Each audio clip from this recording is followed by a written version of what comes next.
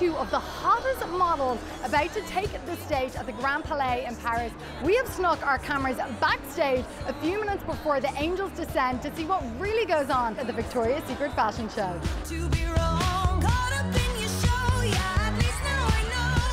Romee, how are you feeling? You look absolutely gorgeous. Thank you. I'm super excited. Can't wait to hit the stage.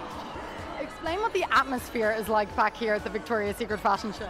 Well, it's really chaotic, but it's nice. It's like everybody's so positive. Everybody's like so excited to hit the stage, and I think that brings a lot of positive vibes backstage, right? Yeah. I'm so happy to be here because Victoria's Secret stands for strong, sexy, confident women. So to be a part of that and to be a spokesperson for a brand like this is like such a big honor. This year I'm closing a section for the first time, so I'm like extra nervous for that. So what will you be wearing closing it? So I have these beautiful and big wings, and they have this metal wire, and they have this fabric that moves really slowly, almost like slow motion, and they look like fog behind me. Yeah. What are some of your favorite workouts? Because you look so fit all the time. Thank you.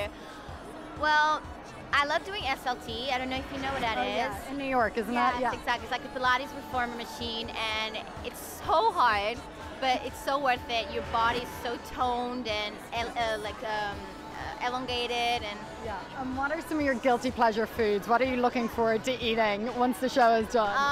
maybe like bread and pizza. Yeah.